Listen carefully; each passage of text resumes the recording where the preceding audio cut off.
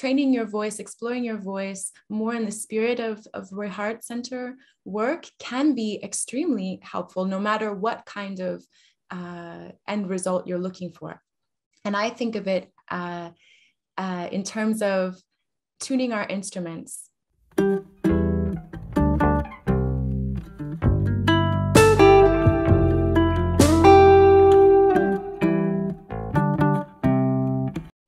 You know, musicians, before they practice, even before they perform, they're on stage, right? And they tune their instruments in front of all the audience, right? And we all can hear them tuning their instruments.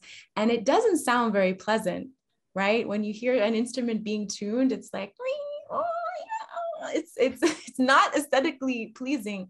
But it has to be done. Otherwise, you're going to play the whole piece out of tune, right? And so I find that singers, especially singers, we don't have a practice of tuning our instrument. When we go to practice, I've never heard a singer tune their instrument on stage before a classical concert, for example, like the other musicians do.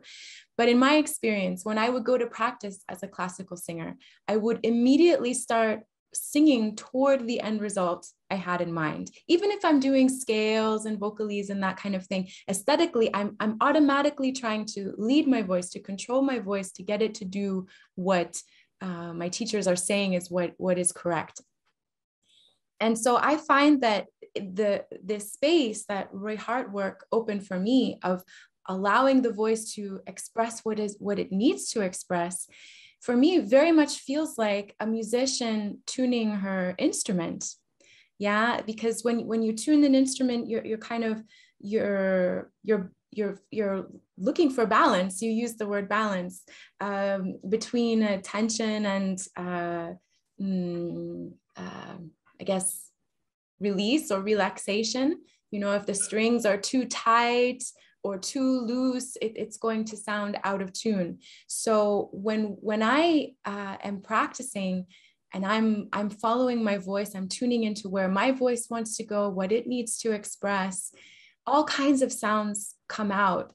And maybe most of them I won't even use in the performance. But what I find is that it brings my instrument back into balance.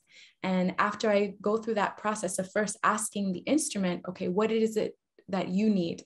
What is it that the voice needs? What is it that the body needs? Because as performing artists, we are our instruments.